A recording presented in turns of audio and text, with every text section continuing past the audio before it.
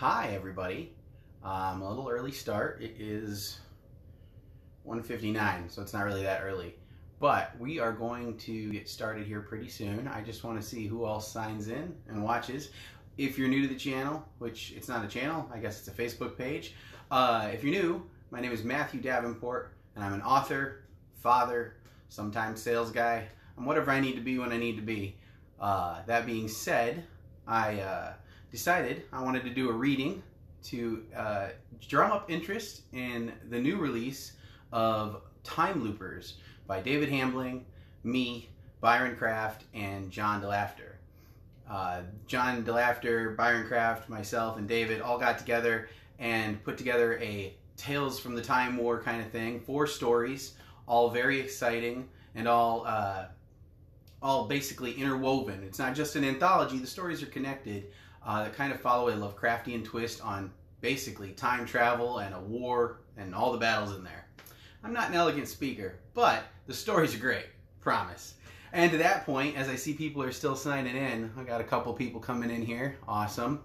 I will be reading from The Statement of Andrew Doran, one of my own stories from a few years back. I'll be putting out the 3rd book in that series this year, as well as a couple small anthology stories in different collections for Andrew Doran. And then, judging by the poll, I did put out a poll earlier this week on what people would want to hear as a second reading, would be a little bit from The Trials of Obed Marsh, my story that follows as a prequel to The Shadow over Innsmouth by H.P. Lovecraft. So stay tuned. We'll wait a couple more minutes for a few more people to sign in, and then we will start reading. That being said, check out Time Loopers. You can find that on Amazon right now and anywhere else ebooks are. We're hoping to have a paperback in the next week or two, and as soon as that's available, I'll put that up on my page as well. Looks like we're probably there on people signing in. People join in anyway as they go. So I will go ahead and start with the Statement of Andrew Doran, and I will do my best to not drop the camera. There we go. I will do my best to not stare at the page the whole time and look like a goober. We'll see how that goes. And if you don't know anything about Statement of Andrew Doran, it's basically Indiana Jones meets Lovecraft. So monsters that are supposed to be mind-bending and cosmic and seem supernatural but are rooted in some sort of alien science versus your good old average pulpy archaeologist. My Kindle's taking a minute. All right.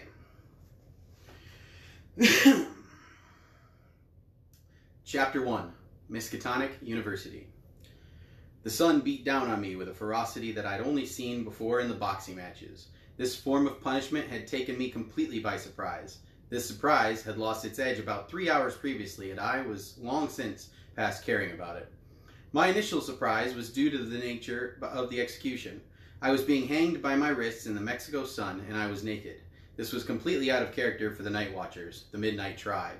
An offshoot of the Aztec that had managed to survive their collapse, the Night Watchers had taken to the worship of night gaunts, man-shaped horrors with no faces and large bat wings.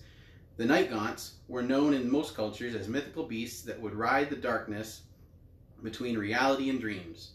The night gaunts were to blame when people failed to come back to the waking world, having instead been devoured in the dreamlands.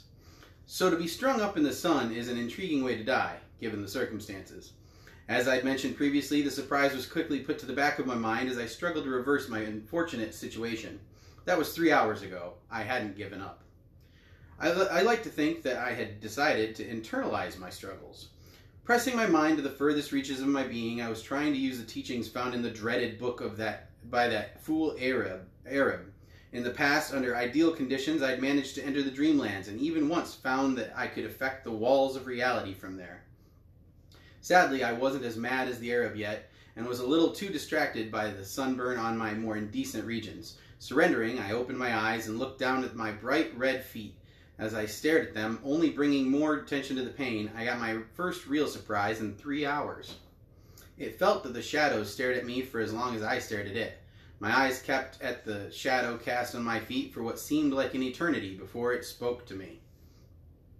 "Andrew Doran?" "That's Dr. Andrew Doran," I croaked out. I obviously hadn't completely surrendered. I'd earned that doctorate, and I'd be damned if I'd die without it.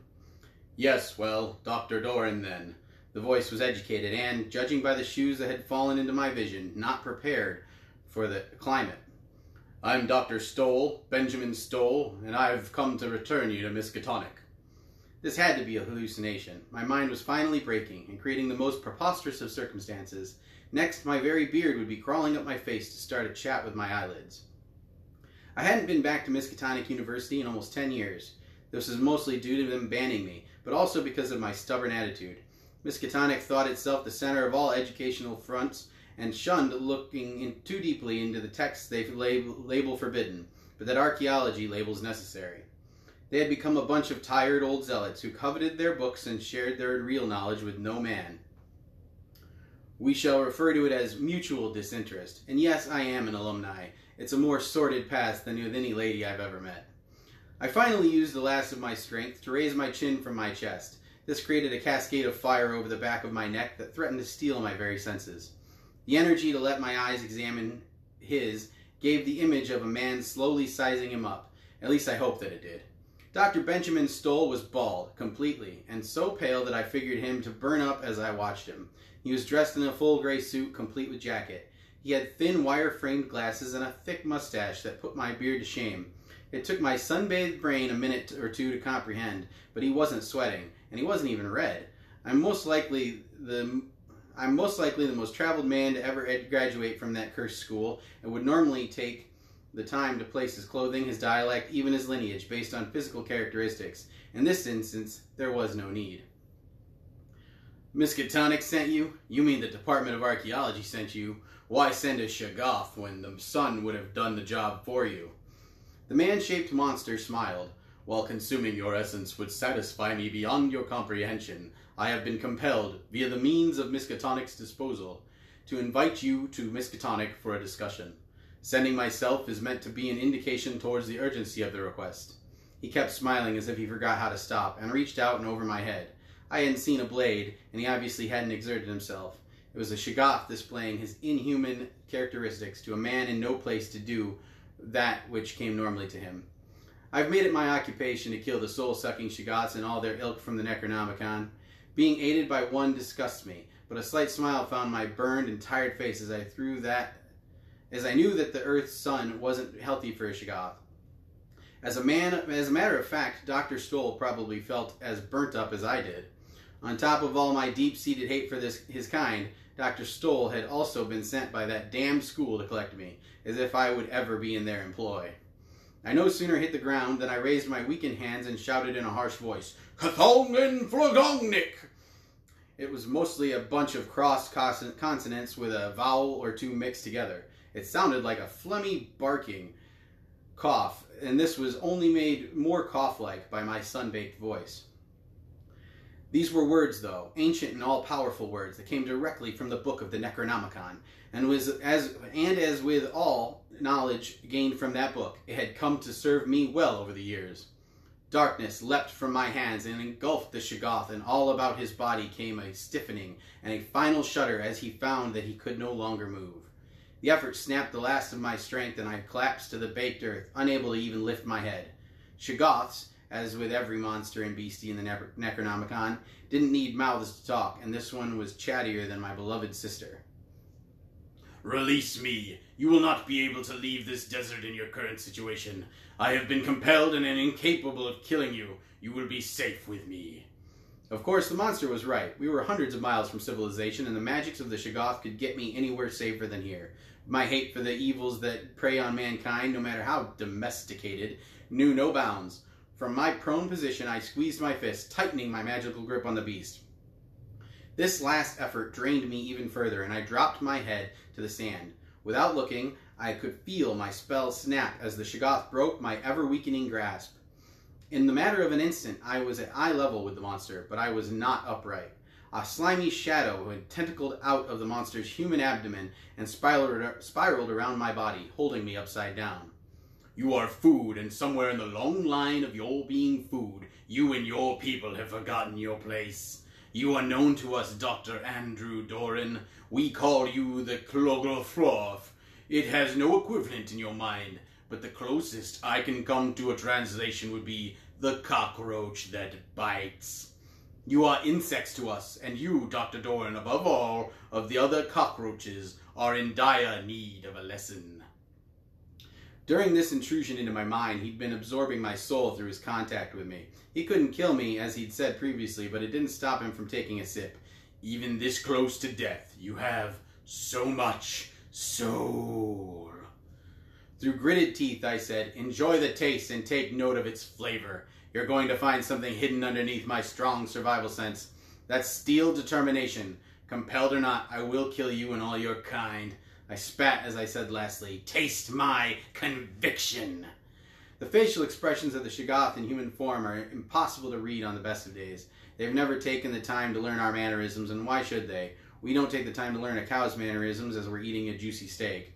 Years of hunting them, killing them, and running from them had taught me to look for little tells, and as the Shoggoth drank from me, I saw one of those clues. His entire image wavered. His mind had been hit by a strong enough surprise that he'd let the grip on his projected illusion slip. Just for a second. I saw him then, as I always saw him, but also with my eyes. He was a perfect specimen of a disgusting species, a collection of mouths and tentacles all drifting in an amorphous blob of some dark and oily substance. Those many mouths had tasted my soul, and he'd been scared by what he had found. Painfully, I was on the ground again, and before I could do anything to object, the Shoggoth had reached down and touched my forehead with cold, imaginary man hands. In that moment, we were transported across space and through the void between distances. The nightmares of the mind dwell in the void, and I did my best to keep my mind's eye closed during the trip, but I was far too weak to keep all the horrors out. We landed in a library with a high ceiling and several chairs. The smell of a cigar touched my nostrils and reminded me of something that I couldn't place. Something dark and invasive from my split-second trip in the void. I was shivering from the trip, not from the cold as it looked to be surprisingly warm in the New England town of Arkham. Shoggoths, you can dress them up, compel them to do your dirty work, but they don't have the common decency to dress a man before dropping his naked self in my library. I don't like to beat around the bush, and I had no energy to jump up and punch Dean Brandon Smythe in his smug mouth, so I spoke my mind. Smythe, I spat. You're messing with monsters You're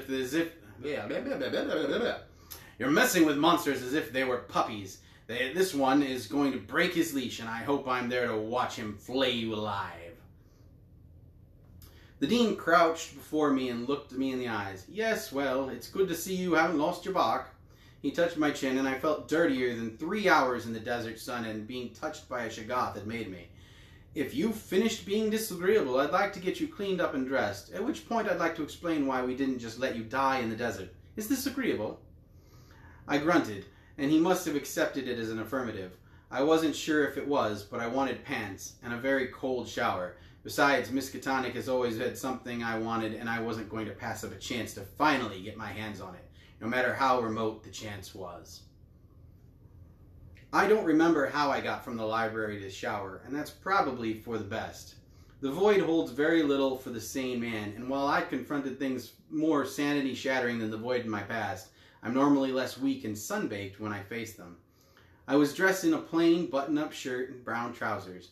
It was my normal attire before I'd gone to live with the Night Watchers, and as loath as I was to be in Miskatonic, it was a nostalgic feeling of comfort that came over me as I dressed. I looked myself over in the mirror and was surprised to see that I didn't look nearly as bad as I felt. My thick mop of brown hair had been cut short before my self-induced insanity to become one of the Night Watchers, and then destroyed them from within. But that was over a month ago, and it had returned to its more unruly nature. I took a comb to it and managed to make it decent enough before turning the comb and clippers to my beard. I'm a firm believer that a trimmed beard is the only sign that humanity still has hope, and took my time with this. 20 minutes after I'd left the library, I'd made my way back down there. Without the aid of the Shoggoth, I'll always take my own feet over void travel. Smythe hadn't left the library, and as I walked back in, he was sitting and flipping through a book. Dean Brandon Smythe was the embodiment of the tired old zealots running their vault of knowledge. He was clean-shaven and bald except for wisps of hair that he combed from one side of his broad head to the other. He was old, and odd probably, but not old enough to have been replaced, although although I had heard that he'd chosen a successor. In regards to the book he wasn't really paying attention to, tongue-tied today, I tell you. In regards to the book he wasn't really paying attention to, it wasn't lost on me that there wasn't any book, just any book. This wasn't just any book. Smythe was holding the only reason I was willing to contemplate going along with whatever dirty work that Miskatonic's Department of Archaeology had concocted this time. In Smythe's hands was the only English translation of the Necronomicon. Miskatonic University had acquired it in 1918, more than 20 years ago. This translated version was the most up-to-date edition and included the most detailed practices by those Dagon worshippers of the Polynesian Islands, and the largest collection of transliterated spells for summonings and banishments. This was the most complete text on the creatures that preyed on humanity, and therefore the best possible weapon in my arsenal against them. Part of my anger with all of Miskatonic, and especially Dean Smythe, was that this Necronomicon was on public display in the library. Every couple of months, someone of shifty morals, or maybe someone who was just a little curious, would crack open the book and cause mayhem that would inevitably give the horrors of our world and the next more ground in our reality. I emphasize our world. They have their own, and they are invaders, pushing into our world to cause horrors unimaginable. Some information should be guarded and protected from the ignorant, and instead made a tool by someone who would know how to responsibly make use of it. I wanted this book for me, and to keep it from them. It was no coincidence that he was reading that book at that moment. I had chosen to come down, but I opted to ignore it. He knew I wanted it, and it wouldn't be long before he offered it, falsely, for whatever he asked me to do. Thank you for... I've already lost what voice I was using for Brandon Smythe. Thank you for the shower... Oh, that's not Brandon Smythe. Hey, I wrote this book. Thank you for the shower and clothes. I nodded towards where the Shoggoth hid, invisible in the corner of the room. In my chosen occupation, one of the first things that you learn is that once you've seen beyond the veil, you can't unsee what's been seen. And thank you for saving my life. I looked directly into the Dean's eyes. Now tell me what you want so I can spit into your face for a specific reason. All the charm as usual, Doctor. Smythe threw the Necronomicon he'd been thumbing through at my chest, where I caught it and held it, not removing my eyes from him. I held my newly formed anger deep within me, trying not to let it add to the fire that Smythe had already earned. He just threw a book. Added to that sacrilege was the flare of my sunburned chest and hands as I caught the book. Oh, would you stop being stone-cold angry long enough to hear what has to be said? Look at the damned book. I tore my eyes from his and looked down at the book. I chose to stop hiding my anger instantly. The cover was in German. Flipping through the pages, I found that every page was written in German. This wasn't my English edition of the famed book. This was German. Either the university had acquired a second copy of the very rare book, or... You let the Nazis take the book, I said through gritted teeth. Smythe crossed his legs and took out a small swath of cloth. Nobody let anybody take anything. It was stolen. Taking off his glasses, he calmly cleaned them as he said, Go ahead and say that I told you so that we can move forward and get to fixing the problem. You son of a bitch! You self-righteous asshole! I hadn't needed his permission, but I saw no reason not to oblige. For years I've petitioned you to at least hide the book securely in one of your many vaults. If you can't bring yourself to destroy it, then lock it up! No, instead you keep it in a very public room in front of children. I hesitated, letting my words sink in for both of us. I was angry, and I almost told him that I'd go find it, just like he wanted me to. I allowed myself a chance to cool down, but I didn't let it into my face at all. Enjoy fixing this one. I won't have a part in it. Dean Smythe put his glasses gently back onto his face. Well, now that we've gotten that out of the way, he stood up and stuck his hand out to me as if I would ever shake his hand. So you'll go get the book and then we'll let you borrow it under the conditions that after 1 year we shove it into the deepest vault known to exist? He'd played every card he had. That was almost the exact words I used in my letter to him 10 years ago, demanding that he hand over the book. He was giving me everything I wanted, and he knew I couldn't refuse it. I'll need help getting into Germany. He nodded and lowered his hand, understanding that I wouldn't touch him. That's easy. We've got Shoggoths. I suppressed a shudder at the thought of the void travel. Weapons? I knew Brandon Smythe, dean of Miskatonic University, wouldn't give me any guns, but Smythe also knew that guns were the furthest thing from my mind. Borrow or own? Depends on if I like it, I shrugged. He nodded slowly. Then I won't show you my favorites. It was my turn to nod. turning my palm over slowly and generating a ball of flame in my palm. It was a simple trick and not worth anything in a fight, but I was betting that Smythe didn't know that. I wouldn't show you the fine china either. I sensed the Shoggoth move, and I could tell that Smythe couldn't. The Shoggoth knew what kinds of weapons we meant, and I doubt that Smythe had ever been quite dumb enough to have told it where the armory was. Of course, I meant supernatural weapons, talismans to protect, buckles to banish, and blades that dispel. Smythe dug into his pocket and whispered something under his breath. He pulled out a dirty coin, plain and not special by any means, but I could sense the static energy coming off of it. He'd placed an incantation onto it. This coin will lead you to the Miskatonic Armory. If you feel that you're being followed, the dean looked over his shoulder, but not towards the Shoggoth at all, even though that was his target. Dispatch your pursuer by any means that you see fit. I held back from laughing right in the dean's face. He just threatened a monster that he couldn't even find in a locked room. I silently hoped that I'd be there to watch as the monster devoured his soul. So that was the statement of Andrew Doran, the first half of chapter 1. There are 2 books already out on Statement of Andrew Doran. There's also Blackest Nights that has a short story of Andrew Doran, and The Tales of the Al-Azif that has a novella in of Statement of an Andrew Doran novella. I'm also working on 2 other novellas for Andrew Doran, and Andrew Doran Book 3, The Scroll of Nightmares. So that's coming out, hopefully all 3 of those this year. That's the plan. Wink, wink, hope, pray, you know. I hope everybody's enjoying this so far. I've been getting a lot of texts since this started, so I'm hoping it's people being able to see it. No, I lied. Nobody's commenting at all. All right. That being said, I will just go ahead and dive right into the Trials of Obed Marsh, depending on how fast my Kindle works. And for the Trials of Obed Marsh, we will be reading the introduction. So the Trials of Obed Marsh, it is a prequel story to The Shadows over Innsmouth. Originally, when I wrote this story, I wrote it because if you read The Shadow over Innsmouth, there's a character named Zadok Allen. He's the only real human in the whole city of Innsmouth, and he's very drunk all the time. And he says for maybe a paragraph and a half, a little snippet of how the town used to be and how it fell to be this weirdo fish town, right? That being said, there was never any expansion on that. Lovecraft never wrote a prequel. He never put out any other notes to it other than what was in there and what other authors went to put out for him in regards to the same thing. So what I did was I decided to collect all those notes, put them together, put them in a timeline, and create a book that is the collective journal of Captain Obed Marsh, the founder of Innsmouth, as well as the captain that kind of brought around Innsmouth's doom. So here's the introduction, and just an FYI, Robert Olmsted, who's mentioned in the introduction, is the main character from Shadow over Innsmouth, except they don't actually ever mention his name. That was from Lovecraft's notes.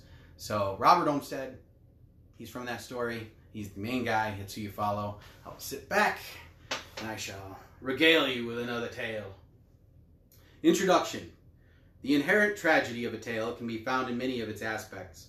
When speaking of my friend Robert Olmsted and his detailed notes concerning his delving into his genealogical past, the tragedy stemmed not only in the depth of the horrors transcended on the small port town of Innsmouth, but also in the discovery of his bloodline's polluted nature. Sometimes the tragedy can be found in how far a person or group can fall from grace. My friend's notes fell into my hands upon his disappearance almost 4 years ago. Once I had finished reading his account of Innsmouth, as well as his revelation and subsequent notes and clippings that he'd brought back from his own research, my own curiosity took me on a dark and sordid chase for the truth. Now, almost 4 years later, I've completed my research and can recount for you, to the best of my knowledge, the tragic descent of the town of Innsmouth, as brought about by the bright-eyed hopefulness of a young Obed Marsh in the wake of that cursed book compiled by the mad Arab Abdul al-Hazred. Over the years, I have compiled a factual account of specific historical details, as well as a large portion of personal tales from nearby families and legend. Needless to say, this tale I prepare to relay to you can only be factual to an extent, as I, nor any living person, was there that can share first-hand accounts. In moments in which the historical or inherited tales fail to fill all of the gaps, I've taken it upon myself to apply educated guesses. The gaps, while unverifiable, are the most likely accounts that an educated mind can apply given the evidence. In the case of the majority of this text, I was able to locate a collection, although incomplete, of Obed Marsh's private journals. There are gaps in the knowledge collected from these incomplete journals, and I've taken it upon myself to supply a narrative that will properly illustrate Obed's views of events while supplementing the holes in his view with historical accounts from other verifiable sources. During your examination of my documents, you'll also take notice of direct transcription from islanders as well as journal entries from other crew from Innsmouth that would have dealt directly with the captain. It is my hopes to show the world how susceptible the strongest of wills is to the vile depth of the unmanned terrors that move to sweep our ownership of this planet from us. Yog-Sothoth, the dark man Nyarlathotep, Cthulhu, and yes, even deep and dark Dagon surrounded this world to the stars. They surrendered this world to the stars. They delved deep, allowing for species of flora and fauna to grow and take their place. These ancient galactic travelers wish to take away all that we've been built in some ancient claim of property ownership. The horrors that they wish to inflict upon humanity in our world are unnamed, for they are unimaginable by the tiny scope that our mortal brains can contain. This account of the corruption and fall of the formerly beautiful town of Innsmouth will hopefully serve as an example to all who read it as to humanity's lack of preparedness. If Obed couldn't beat back the darkness, how can we? There you go. That's basically it. That's all I've prepared to read. If this goes well, you guys can maybe expect some more. That being said, you really should check out Time Loopers, not because I'm in it, but because there are some A-plus authors in there. I like to refer to us as the next generation of people to carry the mythos torch and keep Lovecraft stuff going. I think David Hambling, Byron Craft, John, we're all great writers. There's the cover in black and white just for you to check out. Feel free to look it up on Amazon, and if you do, please leave a review. I'm still doing that. I put up a post earlier this week that said if you can just show me a picture of you holding up your reader with a copy of the cover on it, because it's only in digital right now, I will gladly mention you on my blog, show that picture on my blog, and put you in to win a print copy when it comes out. So please go ahead and do that. I think I'm going to run that to the end of June just to get some more pictures, because right now I think only my brother's on there, which thanks Mike, I appreciate it. He helped me write Broken Nights and Broken Nights Strange World, so please check those out as well. And thank you all for joining me. I really appreciate having you on here. Bye-bye. Now how the hell do you turn this thing off?